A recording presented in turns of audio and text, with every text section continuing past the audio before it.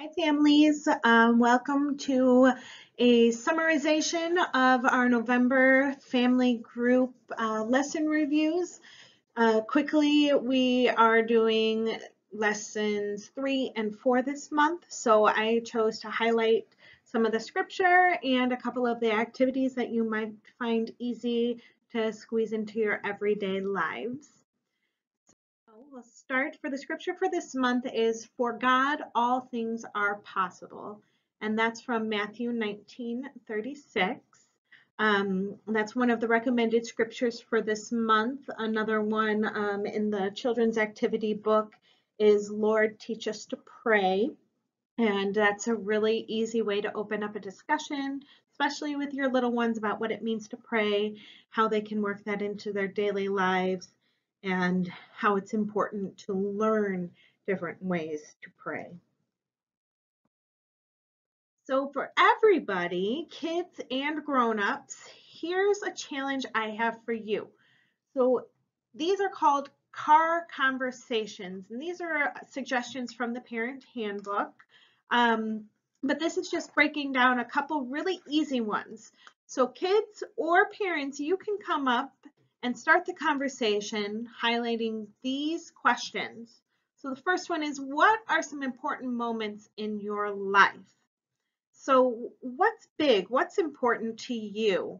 Why should you pray to God before or even when they happen? So it might be someone's birth or someone's passing. It might be before a big test or competition. How can you incorporate that? And why do we do it? Great one for Thanksgiving and November, the season of thankfulness, is what are you most thankful for? How can you show God that you are thankful for what He has given us? This is a big conversation we have sometimes. And how are you showing me that you're thankful? We get very used to just receiving things, but actually showing that gratitude is something we all need to practice a little more of. And then finally, the third car conversation starter is, how can you improve or change some bad habits? So especially in the season of reflection, we try to change ourselves for the better all the time. And this really ties into the conversion of heart, which is one of the activities that you may choose to do this month. Moving right along, these two activities are from lesson 3. They're activity 1 and 2.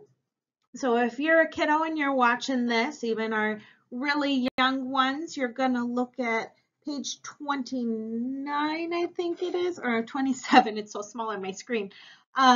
Mary and Joseph taught Jesus how to pray. This is great activity for the little ones, and coloring and just having a really simple conversation.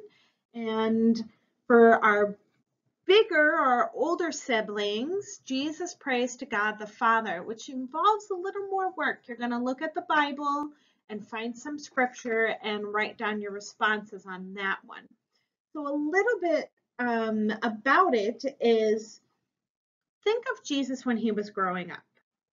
Okay, he had his mom Mary and his foster father on earth, Joseph. We all know he had his father in heaven, but his foster father on earth was teaching him, along with Mary, all the things you learn when you're growing up. So what do you learn to do when you're really, really little and you're first starting out? You learn to talk, you learn to walk, you learn to do all those little things, dump bins of toys everywhere, right? Then you learn more and more as you grow. Well, one of the most important things that Jesus learned from Mary was how to pray.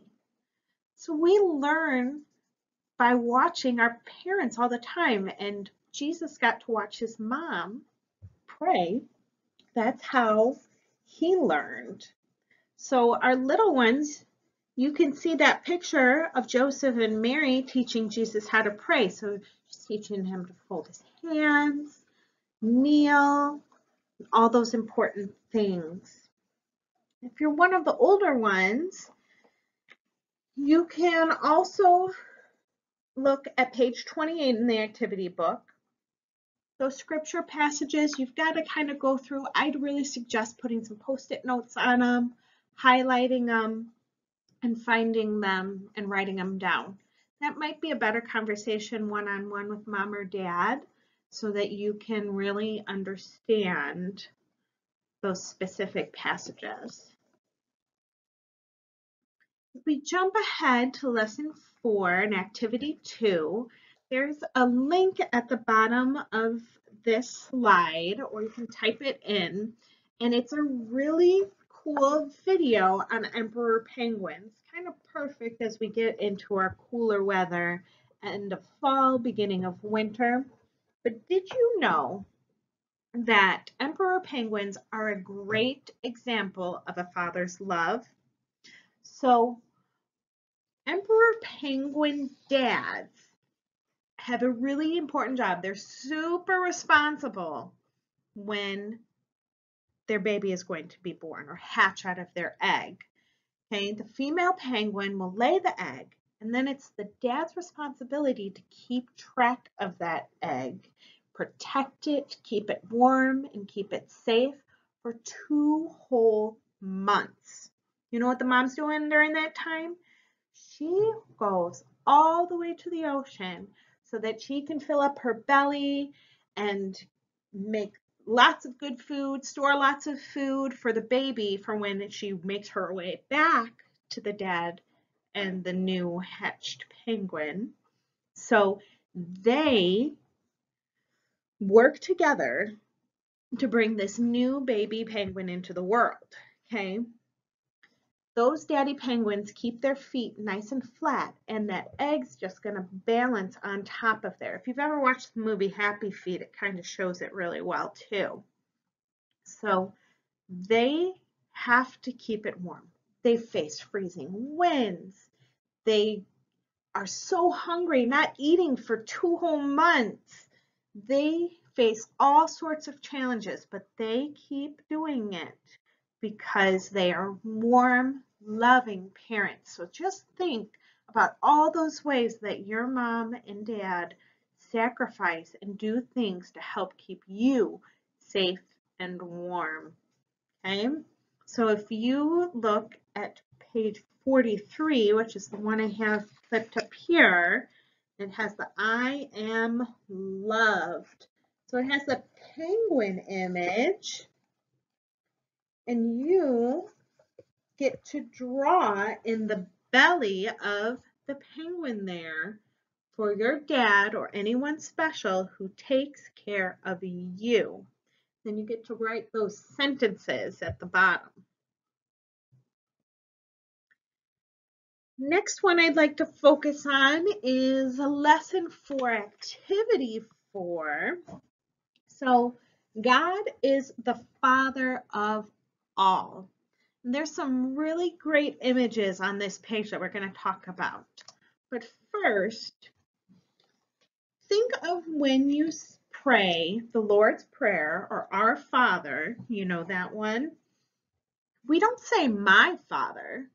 We say our Father. So what does that really mean?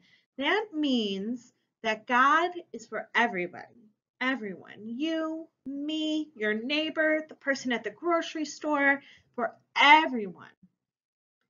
So what does it mean if God is the Father of everyone and desires that we should all be with him in heaven? Why do you think he wants that? How do you think God would want us to treat our brothers and sisters? Most of you have brothers or sisters at home, right? How does God want you to be treating them? Finally, if you're a little bit older, you can come up with a list of ways you can treat people around you. So that can be other brothers and sisters, maybe not by blood or you share the same parents, but other people who are in our lives in God's family. Okay? Let's see if you can practice at least one of those things that you come up with on your list. If you're a little bit younger, you can look at this picture in your activity book on page 44, you need to circle the ways that people should behave if they are really loving their brothers and sisters. So take a look at those pictures and what makes sense. What look like helpers and people who love? Since we talk so much about the Lord's Prayer, here's an opportunity for you to practice saying it. It's always good to remember it if you're an older sibling or child. And for our younger ones, it's always good to start practicing memorizing the Lord's Prayer. So you can pray this together, or you can silently read it to yourself. That's all I have. Pretty short, kept it under 15 minutes. But I hope this helps guide you, our young learners and our parents, in a couple ideas to help navigate our lessons for the month of November. Don't forget you're posting some of the lessons that you've completed, like my Eliana's already done her picture here and she wrote her sentence. Those are going in the November Flipgrid, and middle of the month we have our 2 family faith gatherings. So have a wonderful week. I will be in touch with you all soon. See you.